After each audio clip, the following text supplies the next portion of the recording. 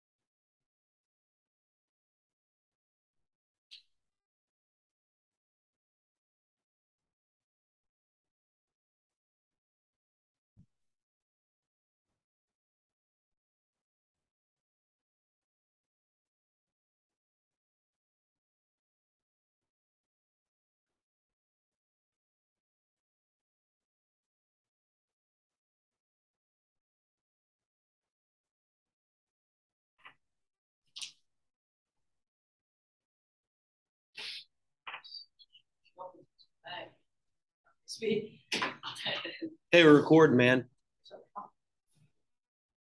Working on the bell ringer. Today's 14th.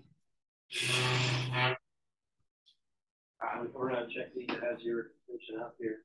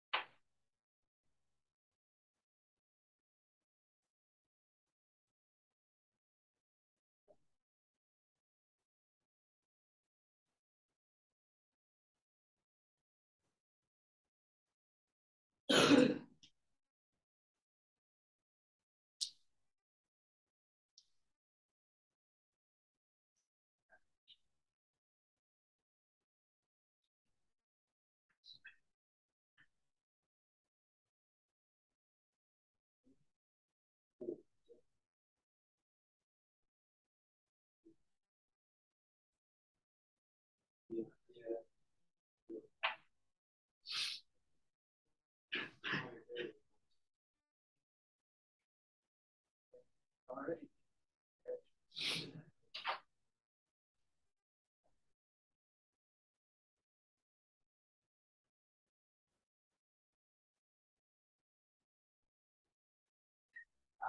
Oh.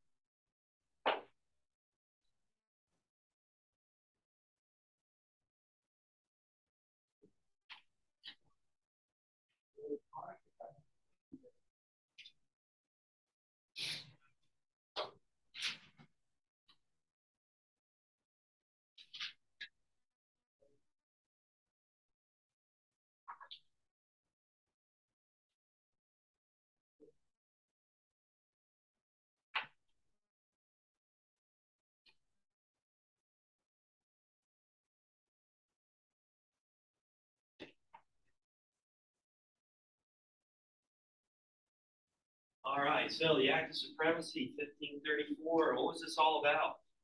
What was it all about? So we already talked about the Wars of the Roses, the conflict between the families, the Lancasters and Yorks, over the English crown. Lasted close to 100 years, and this resulted in Henry Tudor, part of the Lancaster family, come back and take the throne. He's also the father of Henry VIII, right? That's one thing to note with this Civil War, lead right up to Henry VIII's reign as king. All right, so with the Act of Supremacy, what happened here? Go ahead, Amelia. Yeah, good, good. So with Henry VIII, right, we all know that he wanted to try to have a male heir to the throne. And his first wife wasn't cutting out for him, right? So he wanted to divorce her. Who had an issue with it? Who said no? Connor? The Pope. Yeah, good job. So the Holy Roman Empire, the Catholic Church, they said, no, we're not going to allow this to happen. And one of the biggest reasons why, if you think about it, the princess was from Spain, and if England and Spain are united through this marriage, is there a chance of war between the two?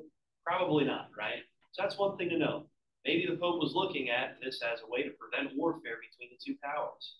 And anything, we all know that Henry VIII, to try to get a new wife, to divorce his wife, he breaks away from the Catholic Church. Okay, so we talked about the Reformation in Central Europe, in Germany, more or less in modern day Germany, with Martin Luther, 95 Theses, and how the Protestant Reformation occurred to break away from the Catholic Church. And there's many different perspectives that emerged from that, with the Calvinist viewpoint and Zwingli, right, his viewpoints of religion and how that differed from the Catholic Church. Here in England, it happens in a different way, right? Henry VIII just wanted to have a separation with his wife, and that's where we see England break off from the Catholic Church. So with that, he creates, and he forms himself as the power of the English Church and also the monarch of England, right? So he is all powerful in England, and this clear separation from the church. All right, so with that, obviously not everybody's going to be too happy, right? This structure has been around for hundreds of years, and many of these people followed suit with what the Catholic Church had to offer in England. And as soon as he changes structure, this might change the lives of many people, obviously. So this caused the Pilgrimage of Grace in 1536. What happened here? What happened? What was this all about? Pilgrimage of Grace. Go ahead, Parker.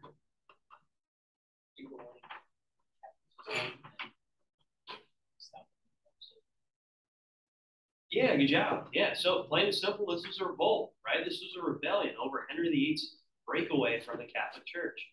Okay, again, you can imagine how this was a structure in people's lives for hundreds of years, and all of a sudden, the king comes in, and because of his own personal views, he breaks off from the church. So yeah, he still provided the structure of what Catholicism brought when it came to church services and when it came to moral values that the church applied to the society. He didn't change any of that.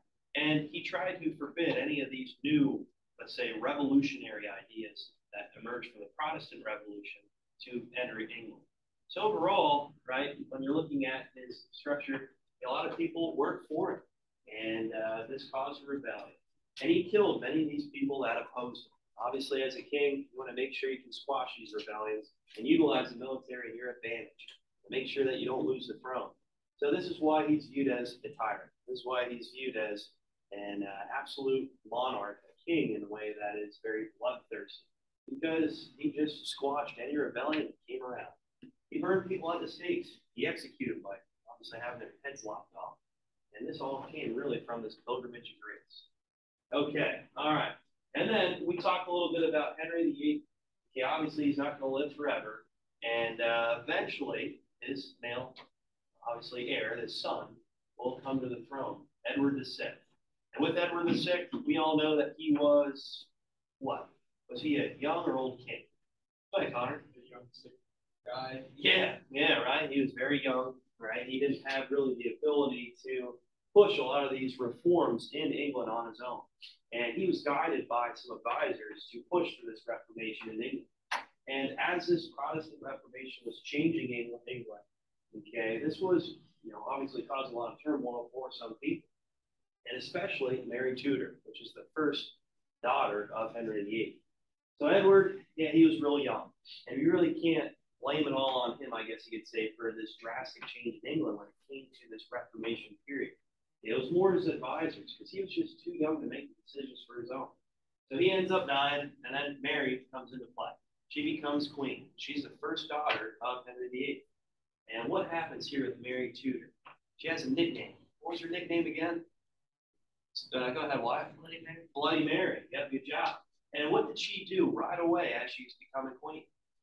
What did she try to do? How did she get the nickname? Parker?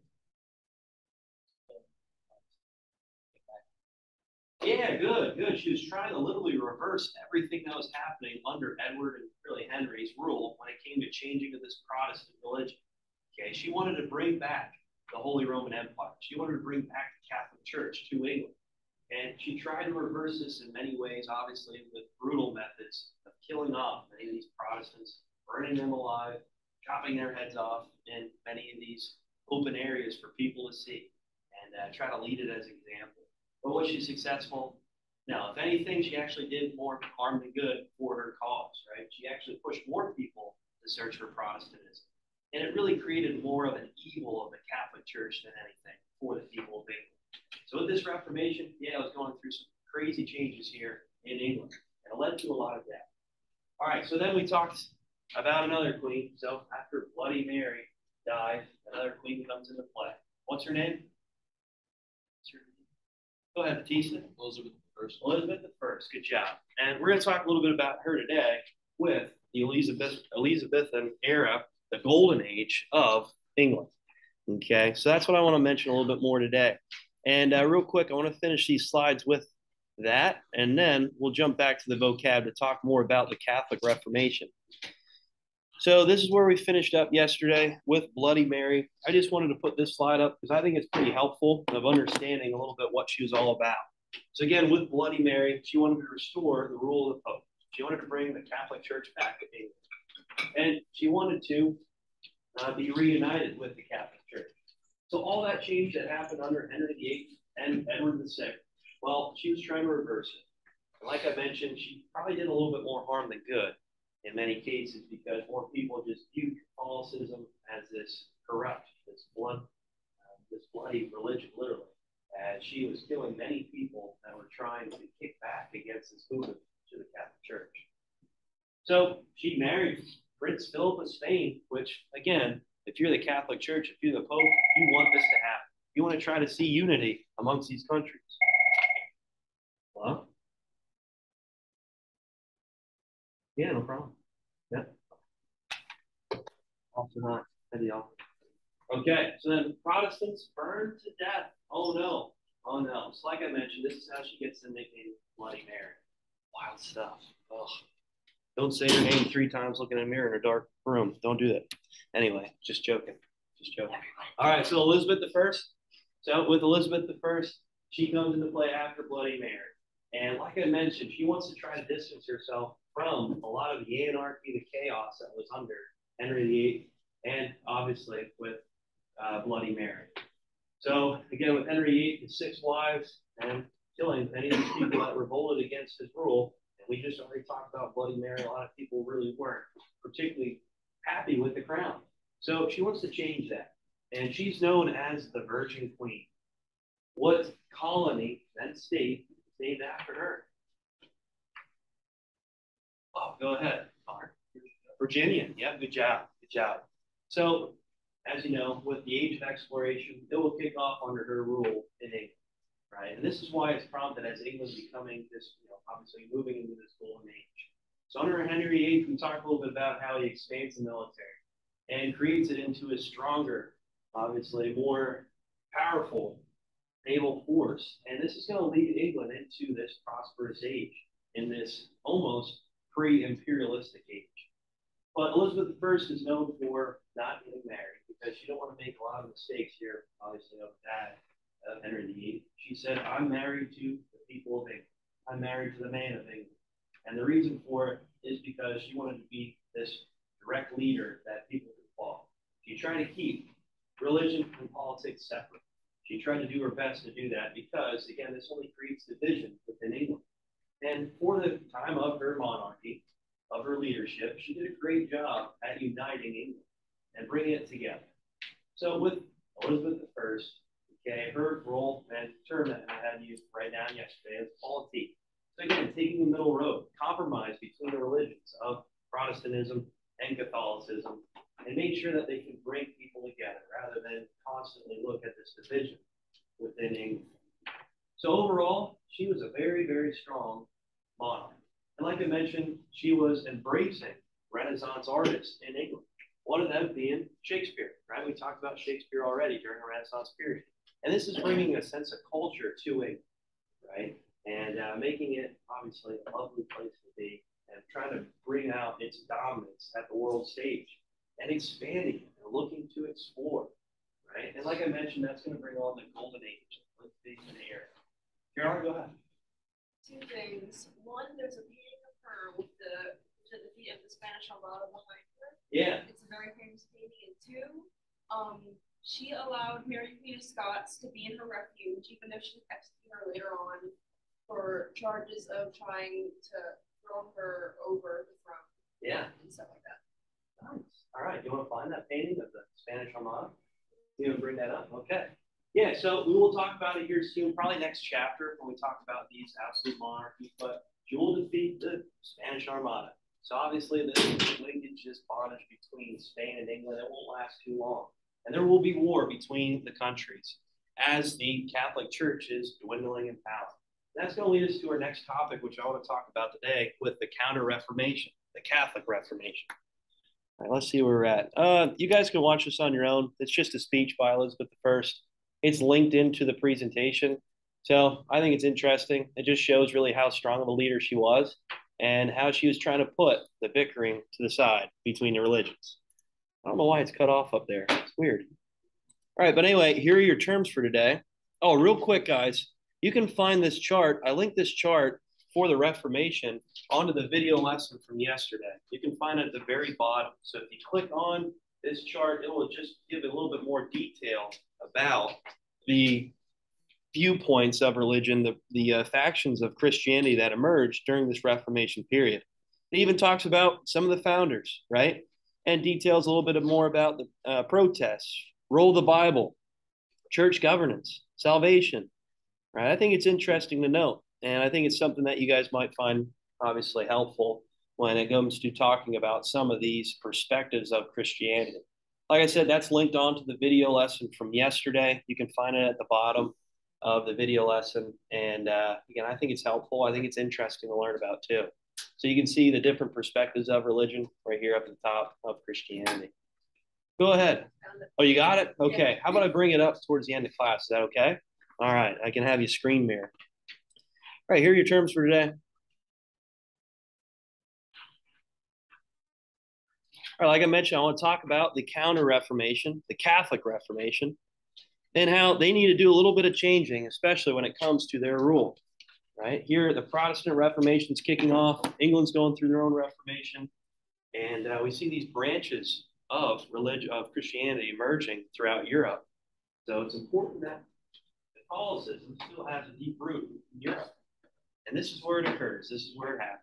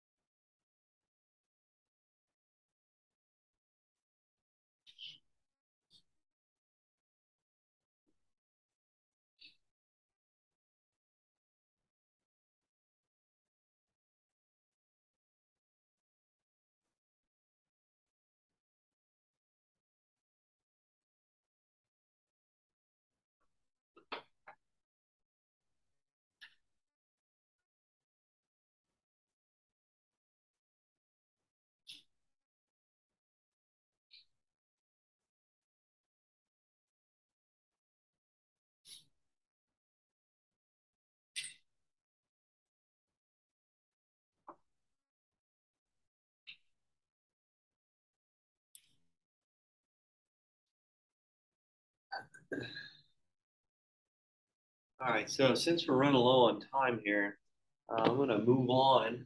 Does everybody have the terms, or should I just talk about the terms? Is that okay? I'll just leave the terms up and you can just continue to define them.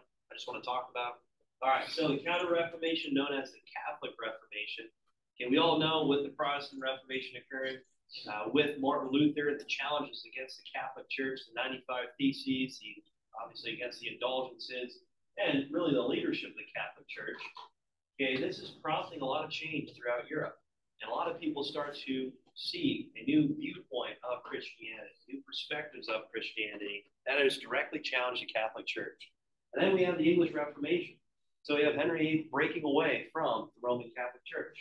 So if you're the Catholic Church, the Pope, are you rising in power or declining in power during this time? Are you rising or declining in power? Go ahead, Wyatt. Say declining. Yeah, declining for sure, right? You see how a lot of these factions are breaking off. And at one point, you had firm control of really all of Europe. And now that's starting to break away. Now these new perspectives of religion are starting to emerge, of Christianity in particular.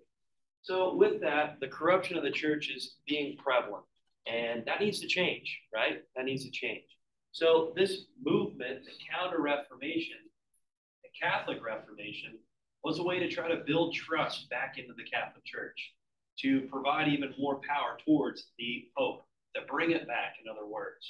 And the way they do that is through many different measures, a lot of it through education, a lot of it through reform methods of really taking away the indulgences, focusing more on the leadership of the Catholic Church. So the Roman Inquisition, what do we have? What do we got? So it's a lot like the Spanish Inquisition. What do we got? Caroline, do you have this term here? The Roman Inquisition. Also known as the Supreme Sacred Congregation of Rome.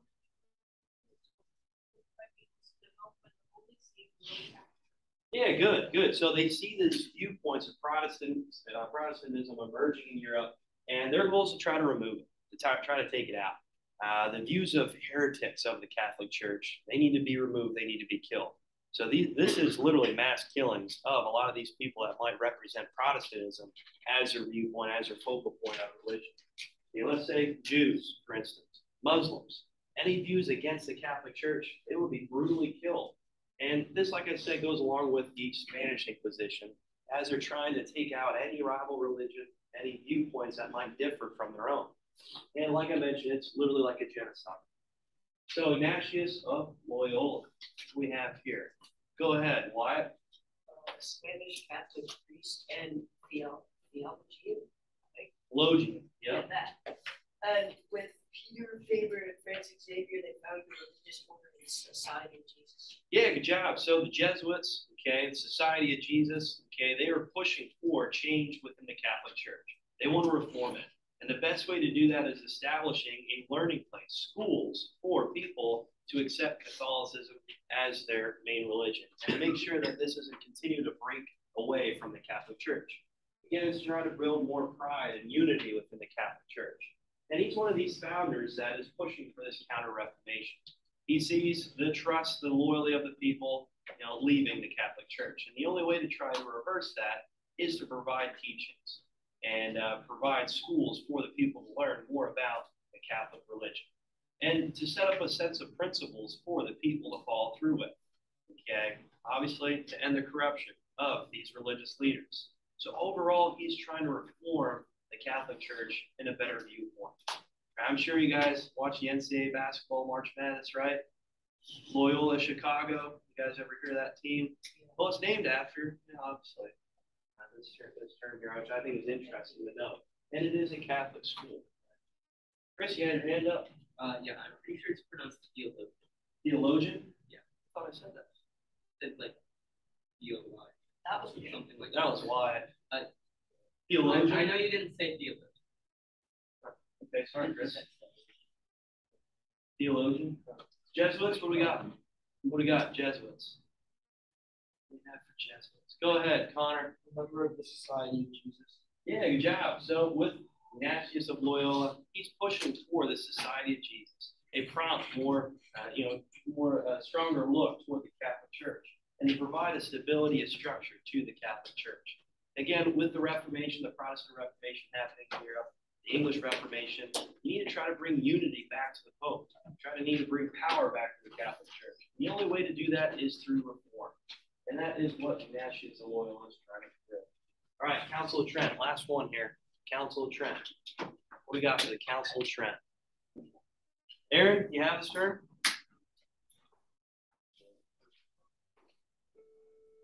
All right. We'll talk more about it on Monday. See you guys later. What's that? I guess so. Saved by the Bell, right? Oh, okay. I'll show it Monday then, okay? Thank you, Carolyn. It's one of the first ones that we have. Yeah. Yeah,